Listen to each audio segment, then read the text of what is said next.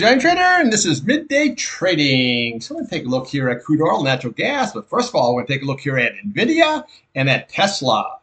This video is for information purposes only, not a recommendation to buy, selling stock market ETF. Please like, subscribe.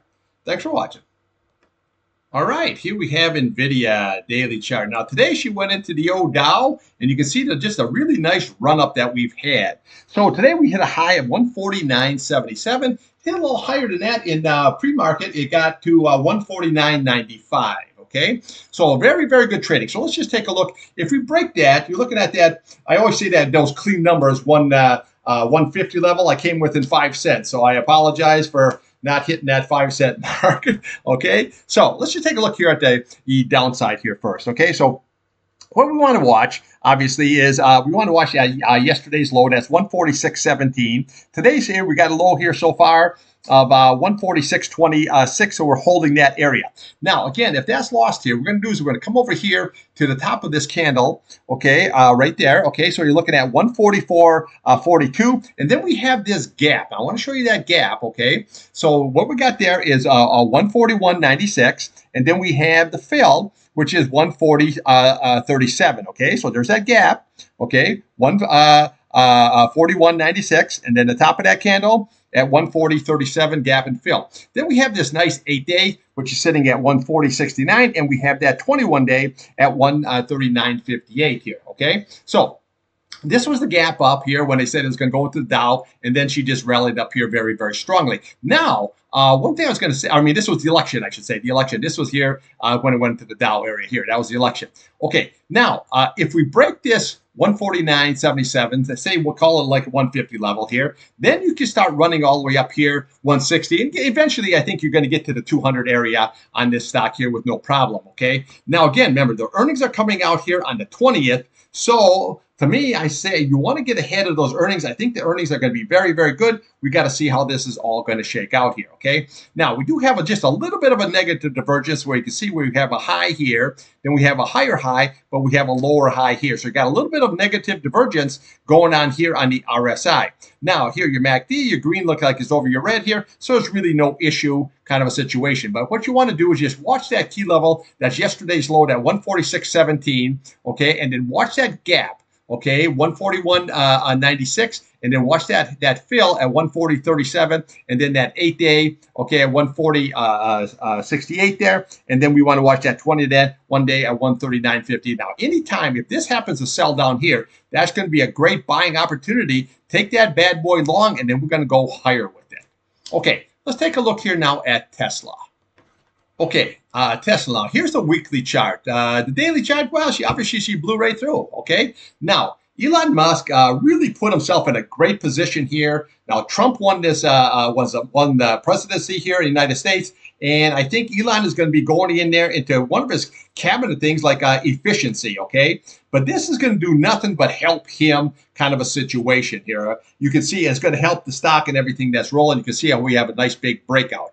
Okay, so what we're looking for the top of that candle right there, that 271, obviously above that. We're looking for the top of this candle here at that 299.29. We obviously above it. So then we have to look here at these next levels here, okay? So then we have a high of 313.80, obviously above it. We're sitting at 318. So then we just keep following right on up here, okay? So what you got here next is we're looking here for is you're looking at that 336 level here, okay? So look at 336.21. Remember, when this stock moves, it moves. Okay, so you're looking at 336.21, and then we can come up to the top of this candle here. You're looking at 364.07, and then we can have this retest here. You got some big numbers here, 384.29. Bring that price channel across here. What do we got? You got 402.67, and you got that big retest up here at 14.50. Now, again, this is trading on MOMO, okay, and FOMO, okay, fear of missing out, and Momo stock, because they say, oh, this is going to help here, help the stock, and this is going to help Tesla, and it's going to go all the way on out here, okay? So that's what you're trading on. So this is really not trading on earnings or anything like that. This is trading on, I want to be a part of Tesla, I want to be a part of Elon Musk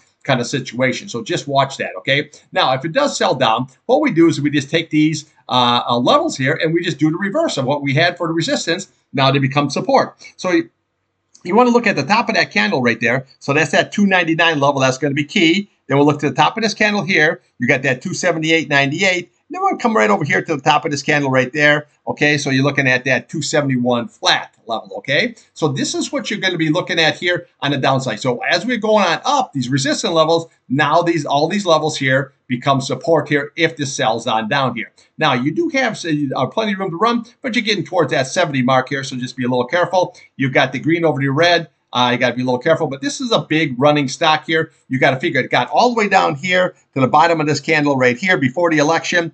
Okay, you're looking at 212.11, and now you're at 316. So you got 100 and some points off of this Tesla stock here. The guy made an excellent bet. Now I'm long this stock, and I also trade it daily, so I'm right in the picture here too. Okay, so let's take a look here now at crude oil. Okay, here we have crude oil. Now, oil was running up here on these war premiums, like I've been saying, I don't know, a zillion times. Now, today, it's selling right on off here, okay? We had an inside data start, but basically what it is, there was a hurricane storm coming in towards the Florida. Now that storm weakened, and now she's going to come off. Now she's coming off here.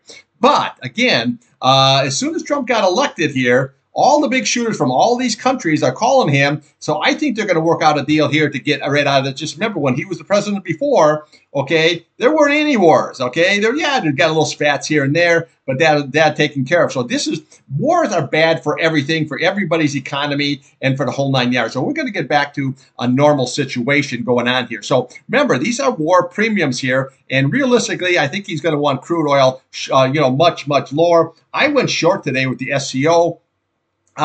Once I seen that it came over global news that the storms are weakening, well, that sends oil right on down. So let's look at the downside here first. So today we had a low here of 69.99. We want to look right there to the bottom of that candle right there, 69.74. That's a level that we're looking at. And then we're going to come right here to the bottom of this candle. You're looking at 69.32, and then we just follow the candles down. You got 68.30. We have 67.28. You got your nice big retest down here at 66.72, which is the bottom of that candle. Now, again, if that holds, you're fine. If not, we're going to come right over here. You got 66.33. Then we have 65.63, and then your big retest, 65.27, okay? So upside here is basically all of these simple moving averages, okay? And they're all pretty much intertwined. You got 70.87 on your 8-day. We got 70.73, and then we have your 50-day at 70.73. So everything is jammed up right there. You need to close back above that, and then she could possibly go higher. But you can see here with these three sticky, these are all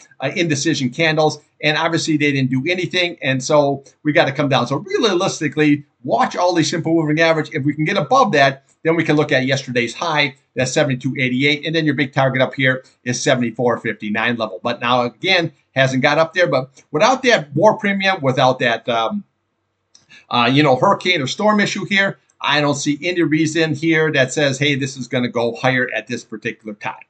Okay, let's take a look here at natural gas. Okay, here we have natural gas, pretty much a nothing burger, okay? But, okay, that's not being said, big but here. Okay, we're holding this level here, okay? So today's low we had, it was 267. So as long as we're holding this 265 level, this is good shape. But this is right here, if you look at the pole, okay, this is a bull flag situation, okay? So we got to see how this is all going to shake up. But right now, see, we have a high, lower high, lower high, lower high, but we're holding that. Now, again, if this starts losing that 265 and come down here, that bull flag is negated, okay? That pattern is all done, and we're going to go lower. Okay, so realistically, what you want to watch here is watch this 265 level. If that's lost, you're going to come right here to 263, okay? If that's lost, you're going to come right over here. You're looking at 258, and then your big key levels here is going to be this 21-day at 255, and right there at 253. That is going to be your target zone right there for the old natural gas, okay? Upside, you got to do something here with this 8-day. You got to get above this. That's 271, and then we can just follow the candles up. You look to yesterday's high, 277. We'll come up here. You're looking at 279, and then we come up here to this candle, 2.81, and then your big target up there at 2.9. So right now, what you do, just got to go sideways action. I didn't take any scalps today, long or short. There just isn't enough there. I'm in Costco. That is doing awesome. I'm in Goldman Sachs. I'm in Tesla. And I'm waiting to see what's going to happen here with NVDA here today. But there's a lot of other good trades here besides what's going on here at the natural gas. There isn't enough movement for me, okay? Now, RSI here, I is still flat ski. Your green is over your red, but we got to see how this is all going to shake. Check out, we got like a sideways action, but let's just see if this bull flag, if it plays out. If it doesn't, it'll come right down here. If it does, you'll crack that 2.81 and we'll send it to 2.91. Okay, that's what I got for you, and I'll be back here after the pit close. Take a look at crude natural gas, and who knows, we'll throw something else in the old mix. All right, thanks for watching.